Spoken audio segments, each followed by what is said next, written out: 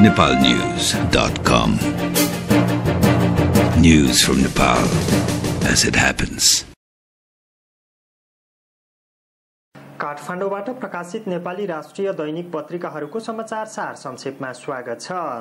सोमबार प्रकाशित दैनिक पत्रिकाहरूले प्रधानमन्त्रीद्वारा मन्त्री परिषद विस्तार, मन्त्रीहरूको संख्या 49 पुग्यो, नेपालकै इतिहासमा सबैभन्दा जम्बो मन्त्रीमण्डल, ढुङ्गेलाई आम माफी दिने मन्त्री परिषदको निर्णय कार्यान्वयन नगर्न सर्वोच्चको आदेश शीर्षकका समाचारका साथै अन्य विषयवस्तुहरूलाई पनि प्रमुखताका साथ प्रकाशित गरेका छन्।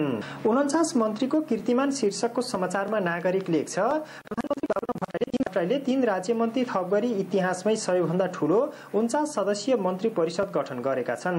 यसअघि 2058 सालमा कांग्रेसका शेरबहादुर देउवाले 48 सदस्यीय मन्त्री परिषद बनाएका थिए। नयाँ राज्य मन्त्रीहरू सबै मधेसी मोर्चा सम्बद्ध छन्। मधेसी जनाधिकार फोरम गणतान्त्रिकका गुन्जारी, कृषि गणतान्त्रिककै सरिता कुमारी शाह सञ्चार र संघीय सद्भावना पार्टीका खोमारी राय उद्योग राज्य मन्त्री भएका छन्। सोही पत्रिकाले जलाशय बनाउन बंगलादेशको प्रस्ताव शीर्षकको समाचारलाई पनि प्रमुखताका साथ प्रकाशित गरेको छ। ढुङ्गेलाई आम माफी दिने मन्त्री परिषद निर्णय तत्काल कार्यान्वयन नगर्न सर्वोच्चको आदेश शीर्षकको समाचारमा नयाँ पत्रिका लेख्छ, सर्वोच्च अदालतले उज्जन कुमार श्रेष्ठको हत्यामा सर्वस्व सहित जन्मकैदको फैसला सुनाइएका माओवादी सभासद बालकृष्ण ढुङ्गेलाई माफी दिन राष्ट्रपतिलाई सिफारिस गर्ने मन्त्री परिषदको निर्णय तत्काल कार्यान्वयन नगर्न आदेश दिएको छ। सर्वोच्चका न्यायाधीश ताहिर अली अन्सारीको एकल इजलासले मन्त्री परिषदको निर्णय कार्यान्वयन नगर्न राष्ट्रपति, प्रधानमन्त्री र मन्त्री परिषदको नाममा आइतबार आदेश दिएको छ। मन्त्री परिषदको 22 कार्तिकको बैठकले ढुङ्गेलाई माफी दिन राष्ट्रपतिलाई सिफारिस गर्ने निर्णय गरेको थियो। सोही पत्रिकाले माओवादी बैठक आजबाट शीर्षकको समाचारलाई पनि प्रमुखताका साथ प्रकाशित गरेको छ। निर्णय माधवकै पालामा प्रचण्ड शीर्षकको समाचारमा नेपाल समाचार पत्र लेख्छ, एकीकृत नेकपा माओवादीका अध्यक्ष पुष्पकमल दाहाल प्रचण्डले सर्वोच्चले हत्याका कसुरदार ठहर्याएका माओवादी सभासद बालकृष्ण ढुङ्गेलाई आम माफी दिने सहमति तत्कालीन प्रधानमन्त्री माधव कुमार नेपालको पालामा नै भएको र वर्तमान सरकारले कार्यान्वयन मात्रै गरेको बताउनु भएको छ।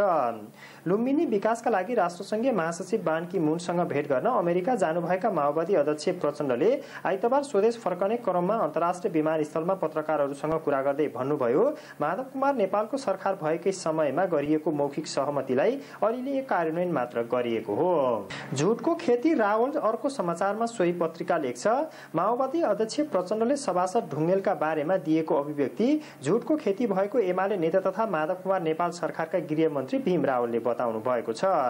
माधव नेपाल सरकारले ढुङ्गेलको मुद्दा फिर्ता लिने कुनै पनि प्रतिबद्धता व्यक्त गरेको थिएन।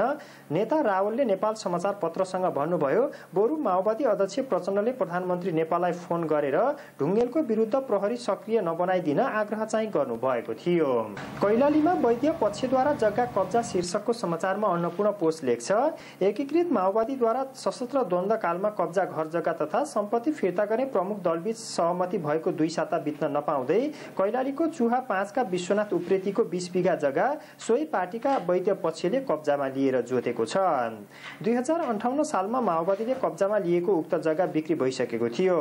सोही मध्ये 2 कट्ठा जग्गा किनेकी स्थानीय कृष्णा विष्टले खेतीपाती गर्न खोज्दा वरिष्ठ उपाध्यक्ष मोहन वैद्य समूहका कार्यकर्ताले अवरोध गरी शनिबार जोतेका हुन्। सोही पत्रिकाले प्रत्यक्ष निर्वाचित राष्ट्रपति, संसदबाट निर्वाचित प्रधानमन्त्री शीर्षकको समाचारलाई पनि प्रमुखताका साथ प्रकाशित गरेको छ।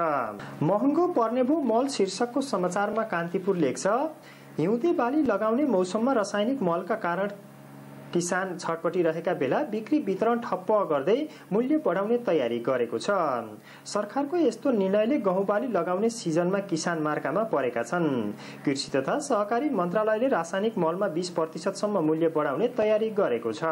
सोही पत्रिकाले साउदीद्वारा हस्तलिखित राहदानी अस्वीकार, कलामसँग अमेरिकाले माफी माग्यो शीर्षकका समाचारलाई पनि प्रमुखताका साथ प्रकाशित गरेको छ।